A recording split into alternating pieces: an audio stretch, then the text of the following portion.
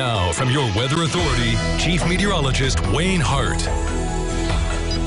Well, today was our 11th consecutive day with temperatures below 90, and 6 of those 11 days have featured fairly low humidity, including today.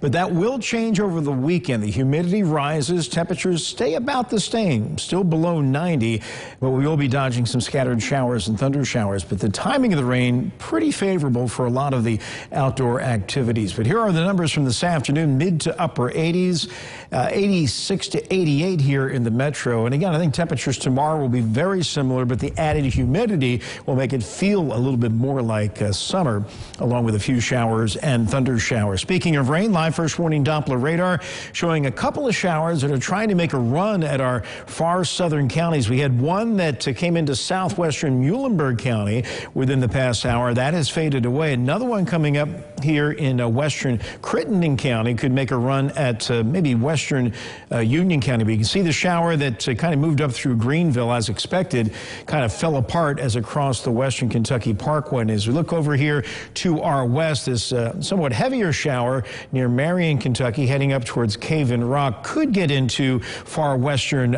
Union County, same area that saw that isolated shower late this afternoon that moved right over Old Shawneetown. You can see the 1/10 of an inch of rain that fell there, and also in southwestern Muhlenberg County, but that's about it. And nowhere in the tri-state has there been an inch of rain in the last 7 days, so keep on watering. That's probably not going to be changing all that much here over the next 1 to 2 weeks. Here's how the day played out on our Superior Ag Tower camera. Those puffy cumulus clouds bubbling up in the heat of the afternoon and somewhat dissipating after sunset, but we still have some more moisture coming up from the south. So it's a partly cloudy sky right now, temperature 72, but look at the dew point, up to 66. So it's starting to get into that humid range with calm conditions, and temperatures generally 70 to 75. Fairfield a little cooler at 68. We'll settle into the upper 60s overnight, not quite as cool as the past few. So got a couple of showers trying to get into our southern fringe, kind of on the edge of this disturbance moving through the Tennessee Valley. But this will be the focus for us over the weekend, this weak cold front that's now in the upper Midwest that will gradually come in from the northwest as we head through the day on Sunday.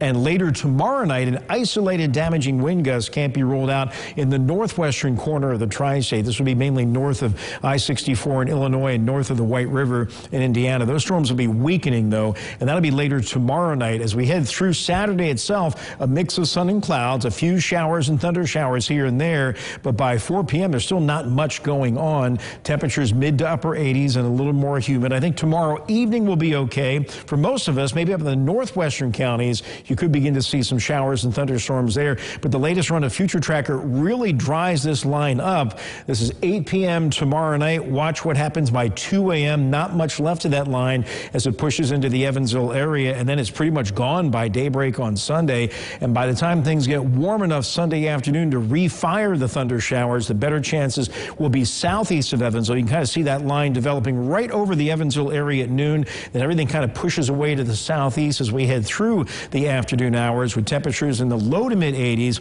It's still humid, but that humidity will begin to fall again as we start next week. So overnight tonight, we're looking at partly cloudy skies, upper 60s, and then a mix of sun and clouds tomorrow. Humidity is back, but temperatures about the same as today, mid to upper 80s with a few showers and thunder showers. Now, those scattered showers and thunder showers will slowly increase tomorrow night, especially in our northwestern counties. I think the highest chances for the Evansville metro will be Sunday morning, maybe through the midday hours, as everything kind of redevelops and then pushes off to the southeast Sunday afternoon. It's still humid, a little cooler at 84, but the humidity and rain chances fall away for next week, which looks about as nice as this past week. Daily high temperatures in the mid to upper 80s, lows in the mid to upper 60s, and again, no humidity and very little chance of any rain. Not bad for the final full week of August. Okay, we're going to enjoy this.